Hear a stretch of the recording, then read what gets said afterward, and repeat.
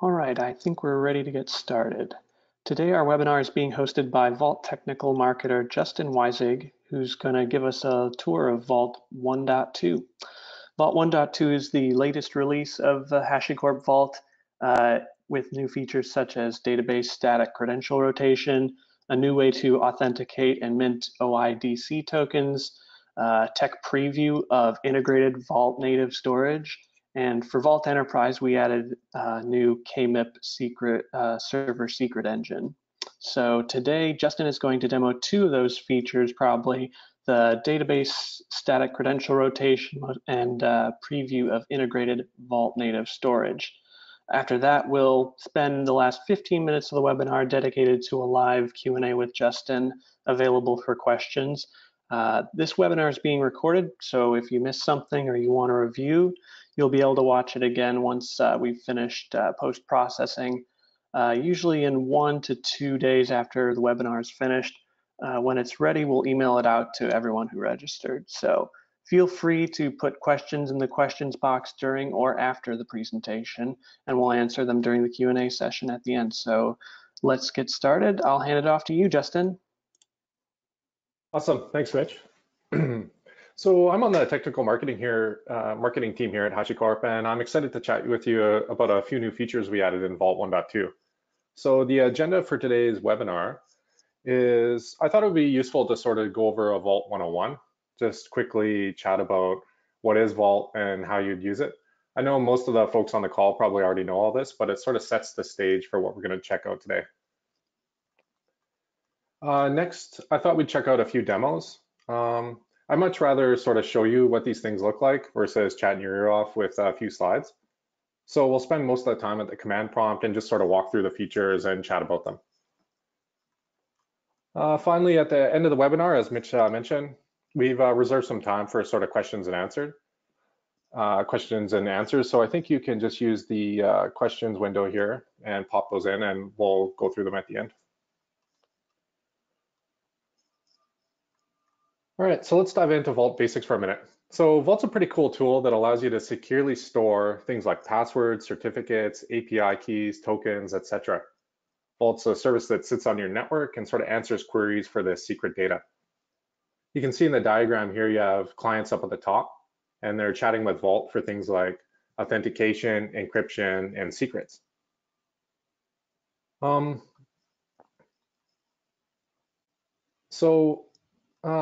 This is sort of useful for machines wanting sort of automated access to various things Vault knows about. Say when you're chatting with Vault, all the data is encrypted at rest and while it's in transit. And you can access it via a web UI, the command prompt, and also through a very complete API. So before I joined Vault, I was a sysadmin for a lot of years, over 10, and I worked at like small companies all the way up to large companies. And so I sort of know the pain of this secret sprawl that sort of propagates throughout your infrastructure. You know, on my work machine, I'd have passwords to all sorts of infrastructure. I know on a lot of developer machines, they had passwords sitting either in configuration scripts or automation scripting, you know, database passwords, and it just sort of propagates throughout all your systems. And you don't really have a central way of managing all this to know, you know, are the credentials being rotated? What's the audit trail? Everyone's sort of managing their own workflow. So Vault can really help with this problem. And then it greatly reduces the risk of a break-in by eliminating the sort of this secret sprawl that propagates throughout your infrastructure. You can store all these secrets in a central place that's tightly controlled and has lots of auditing built in. Vault can also increase the productivity of folks at your office, because now everyone's using sort of a standard way of accessing and sort of rotating these credentials. So I thought we'd jump over to the demos, and I'll just show you, there's kind of 2 or 3 cool new features of Vault 1.2. One is the database static credential rotation, and there's another one, the RAF storage backend, which is, that's sort of my personal favorite. And then we have identity tokens. Let me just pop over to the command line here for a sec.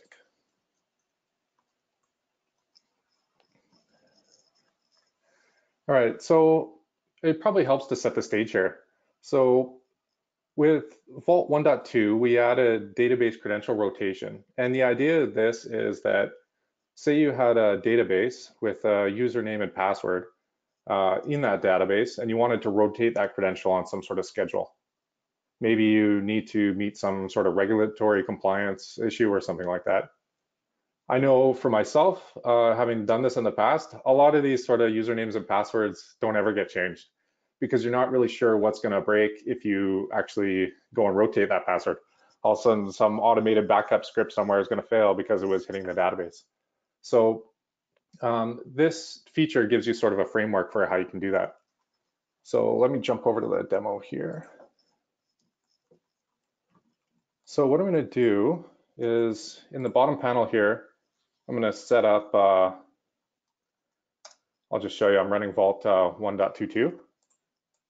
I'm going to set up a Vault server. Oops, sorry. So Vault has this really cool thing called a built-in dev mode, which basically allows you to quickly spin up a Vault server using an in-memory database. And it's not secure or anything like that. It's totally meant just to help you learn and sort of get sort of test cool new features with Vault. So in dev mode, we'll just launch that. See, there's a bunch of output. And then up here, you can see it says, hey, warning, we're in dev mode. Everything is stored in memory. Don't use this for production. Gives you, it initialized the key store and it unsealed it. And then it gives you sort of these tokens here. So what I'm going to do is copy this root token.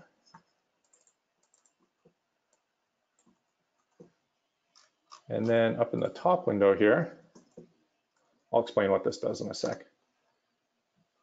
So I'm exporting a couple environment variables on my test setup here. The first one is exporting a Vault address. This basically tells the Vault client, hey, here's how you can access Vault. And another one is we're exporting the root token. Again, you wouldn't do this in production. You'd probably have some dedicated account that you're going to access it in, but today we're just going to use root. Now, if I do Vault status, you can see, awesome, we have a Vault environment set up. One thing that I typically like to do, sort of before I mentioned, hey, you know, when you're accessing secrets, you want to sort of set up auditing and logging. So what I'm going to do is I'll just show you this quickly. So if I do Vault audit list, it says, hey, there's no auditing devices enabled. And then I'm going to set up an audit log.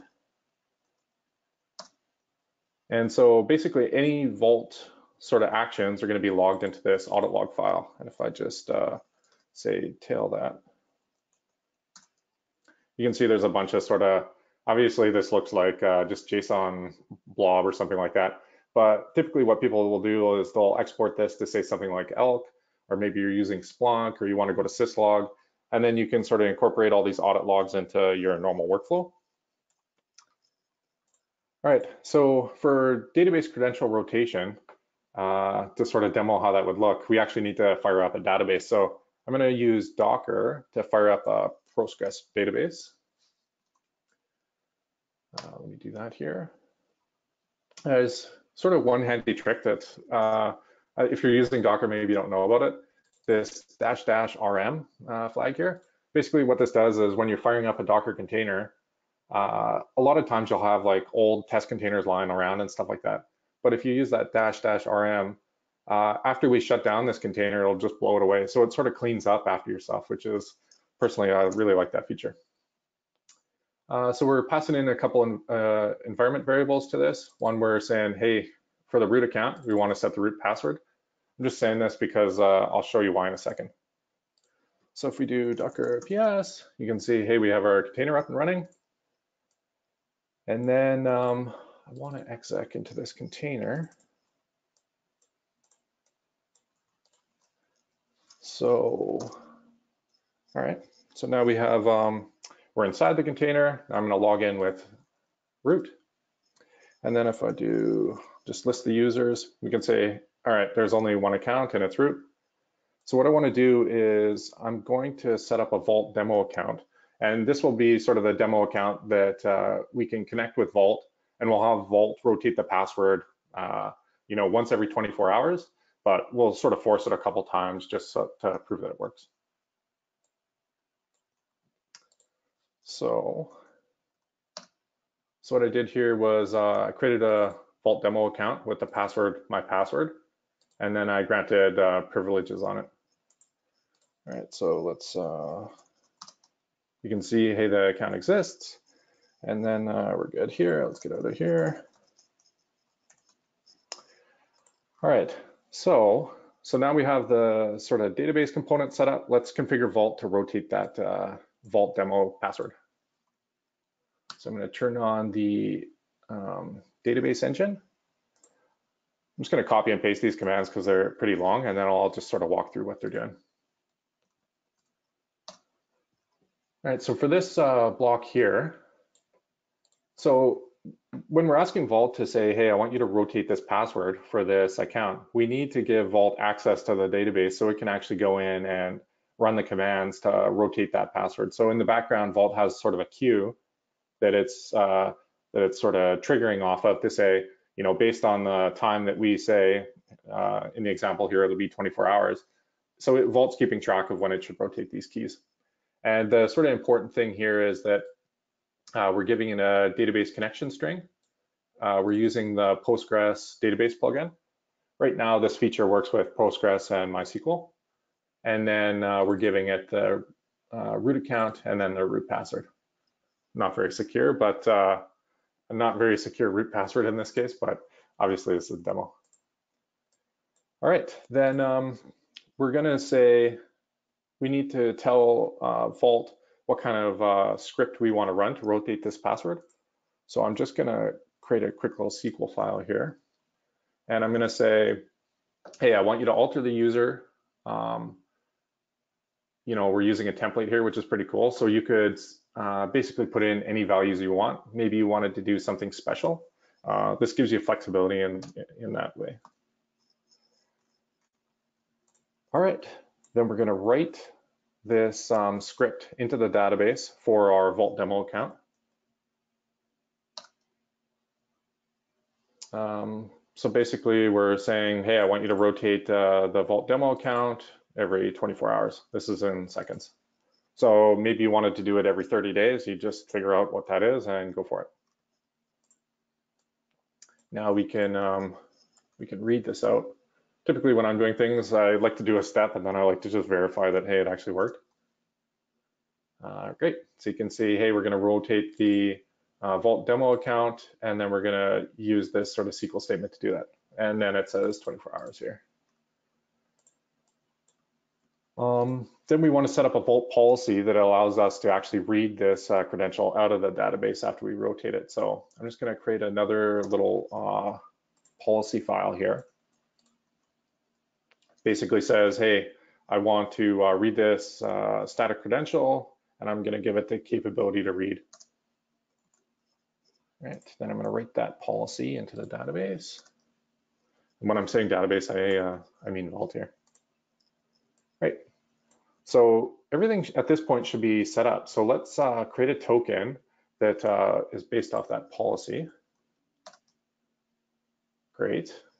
And now let's, so what I did here is you could sort of think of this like if you wanted to automate this, you might have a, say, a backup script, and it's going to hit Vault. It says, hey, give me a token that I want to connect to Vault with to pull out this credential. So that's what we did here. So we'll use this token here. And then I'll explain this here. Oops. So I'm passing in the Vault token, and then I'm saying, hey, Vault, I want to read this database credential for that education account. Great. So you can see here's the Vault demo account, and then here's the password that Vault generated. So behind the scenes here, Vault went to the database, rotated that credential, and then gave us a new one here. I guess maybe just to sort of prove that that happened, let's, you can use this command here to basically force rotation of that credential. And then let's rerun this command to grab the token, and then we can just sort of visually compare that it was actually rotated. Great. So you can see the password before, we force rotated it, and then we rotated it again. So why would you want to do this? Well, say you had a database backup script that you're a sysadmin, you create this script, and you hard code your username and password in there. And then maybe accidentally you upload that to GitHub. Well, that if we set the TTL on this password rotation period like small enough, a lot of those sort of security issues just go away in that the credentials are invalid by the time they're exposed. So maybe if hey, the backup's going to take 30 minutes, maybe you only set a TTL in here for a few minutes. So your script connects, and then the process is running, and then it disconnects, and those credentials are no longer valid. So we can also connect to the Docker container. So let me do Docker and just sort of verify that, hey, we can actually log in with that credential here. So then I'm going to connect to the database. I'm just going to copy this username and password. Boom. Now we're logged in, and then you can do your actions in there. So that sort of simulates how the workflow might go there. So that's it for the database credential rotation demo. This is sort of a tool that you'll just have in your toolbox. If the need arises, if you have this kind of stuff, then this is an option. There's also dynamic secrets, where, say for example, we'll generate a custom username and a custom password. So it's not always tied to a particular account, but we had community feedback where folks were asking, hey, could we just have a static username where we rotate the password for compliance issues? And so that's why this is in here.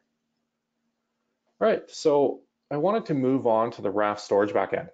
Personally, I really like this technology, and that it sort of leverages what we've done with Console and Nomad, where they utilize the same Raft technology, and now we can incorporate it into Vault. So let me just sort of explain how this works.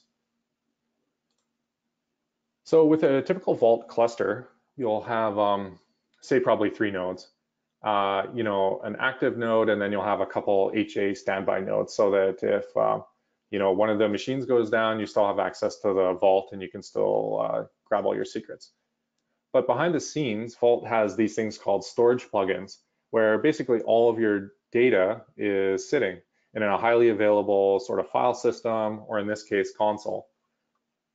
If you jump over to the docs, you can sort of see, hey, there's a ton of different storage backends for, how you've configured your environment. Maybe you're in AWS and you want to use, DynamoDB, or maybe you're in Google Cloud and you want to use Spanner. A lot of folks use console, but when you're looking at this, now it's sort of 2 systems you need to maintain. You need to maintain Vault, and you need to maintain console. For a lot of folks, this isn't a problem because they want to leverage, the service discovery and, service registry. There's a lot of benefits to running these things together. But when you use this Raft storage backend, all of a sudden your cluster starts to look like this, where we've actually incorporated the storage right into Vault itself. So now you get, I should mention this is a tech preview. We're just sort of fleshing this out. But now the Vault cluster can do leader election on its own, which means you have a highly available cluster with storage built in. So the way this works is you'll bootstrap one node, then you'll attach other nodes into this cluster, and they start to replicate all this data between themselves. So if one node in the cluster goes down, the other 2 are there. And if you rejoin another node, then they'll sync over the database, and away you go. There's also not a limit to having, say, 3 nodes in here. But yeah, pretty cool feature. And since it leverages what we've done with Console, Console, we have proven use cases with tens of thousands of nodes hitting this type of architecture. So this code is, I'd say, very well baked and proven at high scale. So just to sort of demo what this looks like, I fired up 3 VMs on Google Cloud. I just called them Vault Server 1, 2, and 3.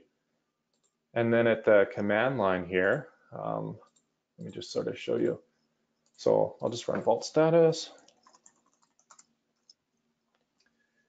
So you can see I'm running Vault version 1.2.3. So this webinar is about Vault 1.2, but there's been a couple feature improvement releases. Things are typically moving pretty fast, so you'll see like bug releases and feature improvements and stuff like that happening pretty quick. So you can see HA is enabled, and we have a highly available cluster. And actually, maybe I'll just run this on the other 3 nodes here, just to sort of prove that they're all chat with each other. You can see this node is in a standby node. I think this one is too. Yeah, great. So what this looks like is it's actually something like this, right? So we have our node that's our leader, and then we have our 2 standby nodes. Actually, this is leader and follow terminology, but it's basically the same. So what we can do is we can dump the Raft config. And now you can see, hey, we're using the Raft storage backend, and we have sort of 3 servers that are running in a highly available mode. So if, say, one of these servers gets blown away, the other 2 will seamlessly take over, and you don't need to worry about anything. So how can I sort of prove that this actually works? What I was thinking is we'll just throw an API key for a webinar with some random data into the database running on Vault. All right, and then we'll go and like pull this data off one of the other nodes. Awesome. So you can see it was seamlessly synced over, and all the storage backend is built right into Vault. It's not using any external storage. Not that that's a problem, but it just sort of lessens the ops overhead, especially if you don't need you don't need to maintain or have ops personnel trained on one of these other storage backends, which is pretty cool. You can read about all this in the docs. So I'll throw a slide up at the end that sort of has references and stuff like that. You can go and check out. All right. Sort of for the identity tokens, I think maybe in the interests of time, we'll just chat about that. So we have identity tokens here. So in Vault 1.1, we released basically OpenID integration, or OIDC. This allows you to authenticate to Vault with your GitHub username and password, or say your Google account. And you can basically link up your identity with that, and then you can use any Vault resources that your policy allows. But with Vault 1.2, we want to take that a little bit further, and we added sort of OpenID or OIDC compliant identity tokens. This allows you to connect to Vault through an API and request a token that will be signed and valid. So a use case might be, hey, I have 2 microservice apps or something like that. And especially if you're in a container environment, it's highly dynamic. Things are moving up and down all over the place. And you can't really base authentication off, say, like an IP address or something like that, right? So you have microservice A that wants to chat with B. How does B know that it's actually chatting with the person it's supposed to be? So you could have application A hit Vault and say, hey, give me an identity token that the receiver application can go verify that I actually am who I say I am. And then that's basically how it would flow. So you can basically go through, and obviously you need to integrate this with your application. So this is much more sort of a developer type tool. You can go and basically configure your infrastructure to do that, and away you go. That's basically what I had for the demo section. What I was thinking is I just want to show you a few more sort of useful links that I personally use all the time. And then maybe we'll kick it back to Mitch and we'll do the question and answer section. So if you're over on the Vault website, up in the header here, you'll see Learn. And if you go into Learn, there's basically I don't know how many there is, probably over 100 sort of labs that you can walk through. So if we say, maybe using your first secret, and then you can see sort of step-by-step instructions with full code examples. that you can sort of work through on your own. This sort of comes back to how we set up that dev server before. You can set up one of these labs walks you through setting up a dev server. Then you can configure your first secret, dynamic secrets, all that sort of stuff. And this one is very much targeted towards folks who have no Vault experience. But if you kind of go down to here into the operations and developer tasks, it goes pretty deep into maybe I want to integrate with Kubernetes or something like that. What is an architecture, and then how do I actually do that? I work on Vault all the time, and I even come to this site and I'm looking through these code snippets because it's tough to keep some of this stuff in your memory, and you have a complete guide. So I can't recommend this site enough. I use it all the time. Another thing is the community sort of forums and various announcement lists. If you're looking to keep up to date with what's happening with Vault, or you want to know about certain features, or maybe you want us to integrate with a certain technology or workflow or something like that, definitely hit us up on IRC. There's announcement lists so you can be updated to the latest versions, as well as training and stuff like that. All right, Mitch, that's pretty much it for me. I wanted to thank everyone, and we'll open her up for questions. Yeah, thank you, Justin. Like he said, we are now opening up for questions, and I've got a few that have already been asked here. So Justin, I'll just jump right in. First question was maybe a little suggestion, a little question for more resources. The tutorials to this asker seemed like they were dev only, or they were looking for real production ready tutorials with best practices or something close to that. And maybe your dev, maybe you running in dev mode was pretty close to production. Just kind of let us know. Yeah, sure. So the reason I fired up it in dev mode is just so that if you wanted to sort of play around with this on your own, but the workflow is totally the same whether you had this running in production. Say you had a production cluster up and running already, you'd follow the exact same workflow. Actually, I should mention that, let me just get out of this for a sec. If you sort of hit up the learning site, there is the database credential rotation tutorial. And this basically walks you through what the architecture looks like, and it'll guide you through creating all the policy, and it walks you through it step by step. So if you're looking for the place to learn about this, just, I think I listed it in the references here. Yeah, I did. But this is basically the lab you want to go through, and that is a production ready use case. Cool.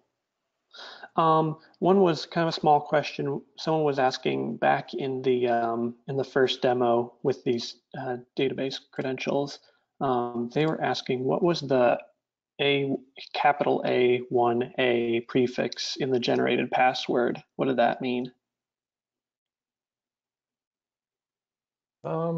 You know what? That's a good question. I don't have the answer. I imagine it's probably I'd have to look into the code to see why it does that, but it's I don't know. It's probably just some sort of prefix to maybe let you know that it's dynamically generated. But honestly, this is going to be totally automated. You're going to have scripts that are connecting to Vault. You're not probably going to do this like at the command line yourself.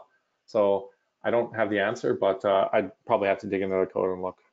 Mm-hmm. But my gut says it's just some sort of prefix, just in case the random data is a little funky or something. Okay. And next question was, this may not be as clear cut since it's still tech preview, but someone was asking how you might migrate from a console backend in Vault to the new integrated storage with Raft. That's a good question.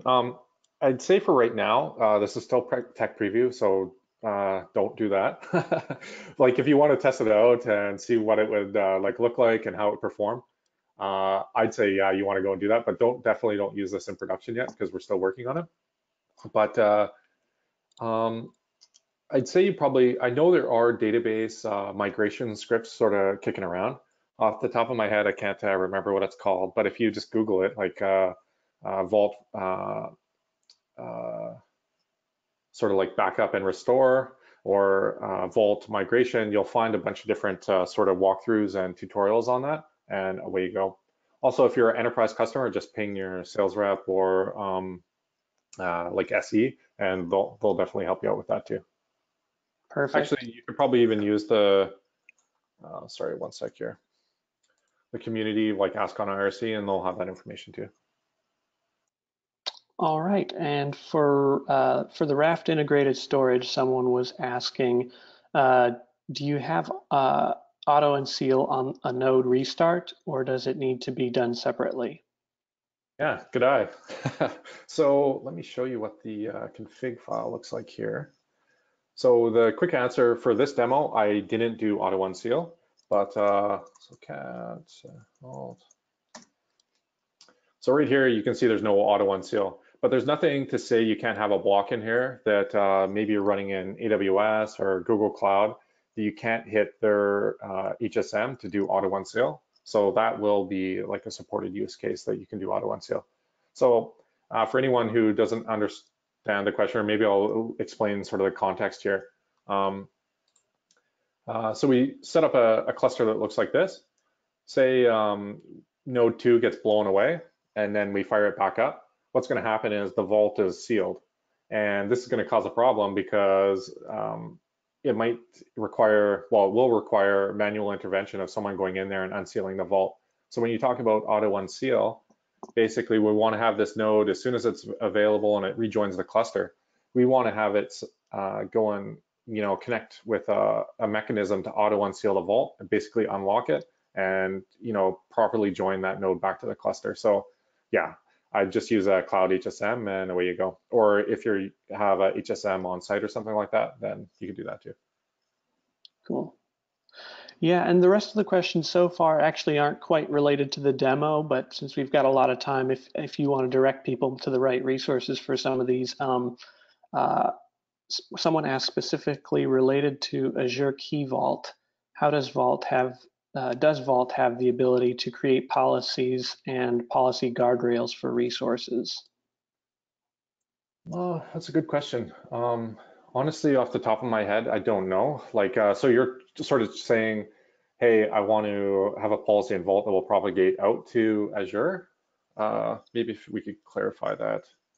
Mhm. I know if you go in here, Secrets Engine, Azure. So if you just Google like Azure Secrets Engine and Vault, you'll find all the documentation in here. And let's see if we have the. It's probably tough to answer this on the fly, but Mhm. I'd say your best bet is to probably ask, like read this page and look, and then if you can't get an answer there, then I'd probably hit the community forums or just maybe Google around a bit. Okay. Another question came in about the Raft storage. So they were asking, is there the concept of ACLs like there is in on console? In production, this person, locks down access to the vault path using ACL tokens. Honestly, I don't know the answer to that one. Let's sort of look through the docs here. Just sort of the initial integration of RAF storage, we just wanted to do like proof of concept. I imagine a lot of those sort of features were coming down the pipe, but right now I would say that probably isn't supported.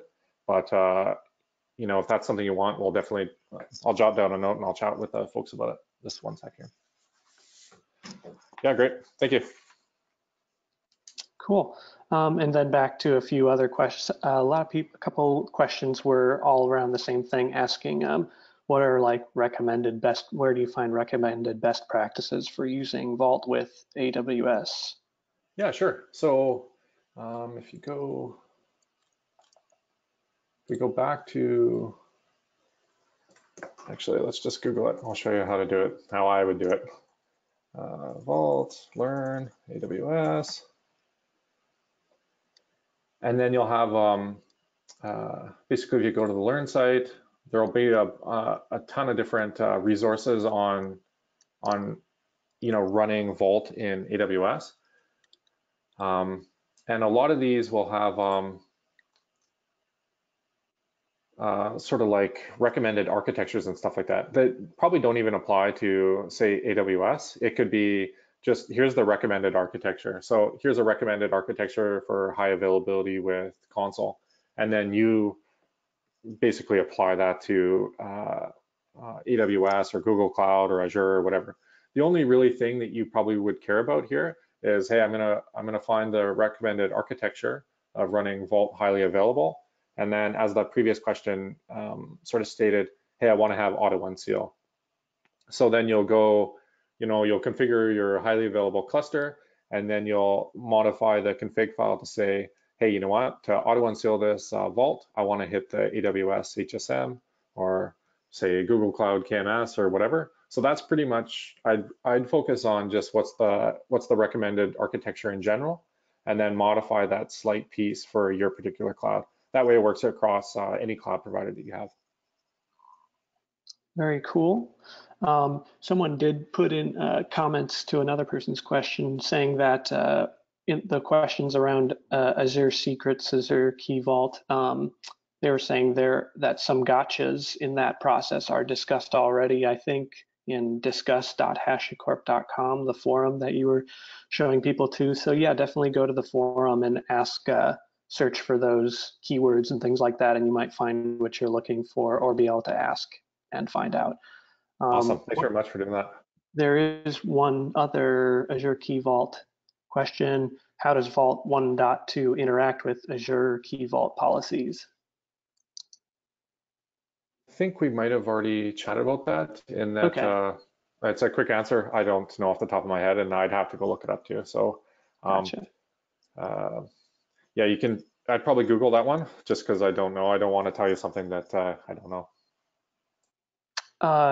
Another question, does Vault offer a snapshot agent similar to Console for its new integrated storage?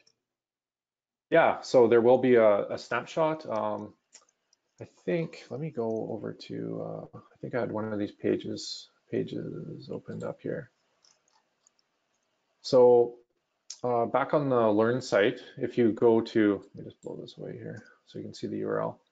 If you go to Vault Operations RAF Storage, there's actually a guide here that walks you through how you can go and set up your own sort of RAF cluster with Vault and check it out. This one uses Terraform, but in here, let me just search for, say, snapshots here. Yeah, RAF snapshots for Vault data recovery. So there's a whole section in here that talks about exactly what you're asking. So I imagine you could probably even use this for, I haven't tested this myself, so I don't know if it will work, but maybe you could do like a backup and restore. That might even help for that previous question of, data migration, but I'd probably have to think through how that would work. Yeah. Cool, and I think this will be the last question. This one was just kind of asking for the best resources about app roles. They're asking what are app roles, how do you use them to read secrets? So probably kind of point them to the best resources on that. Yep, sure. I personally, like, if I wanted to do this and I didn't know the answer, I'll just show you what I would do.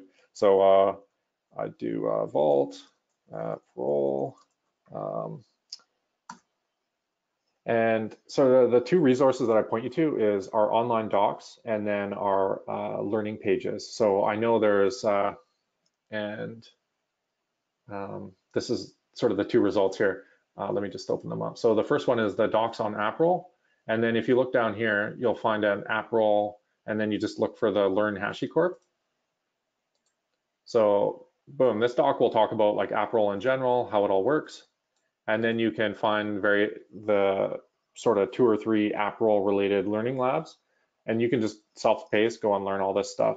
And I find just by sort of going through these tutorials in, say, like a dev environment, you're going to learn all the inner workings and all that type of stuff really quickly. And the kind of cool thing about the Learn site is it says like, hey, estimated time to complete 10 minutes. So maybe you grab a coffee, you read through the app role docs, then you go and work through the lab. In a half an hour, you have a pretty good understanding. That's sort of my workflow for a lot of this type of stuff of when people ask questions is, hey, just go Google it, find the documentation and find the learning lab, and you're totally set for pretty much anything with Vault. Cool. Well, that is all the questions that we have asked of us in the question box here. So we'll wrap things up. Thanks so much, Justin. Thanks to everyone who submitted questions. I hope everybody enjoyed today's webinar, has a better understanding of Vault 1.2.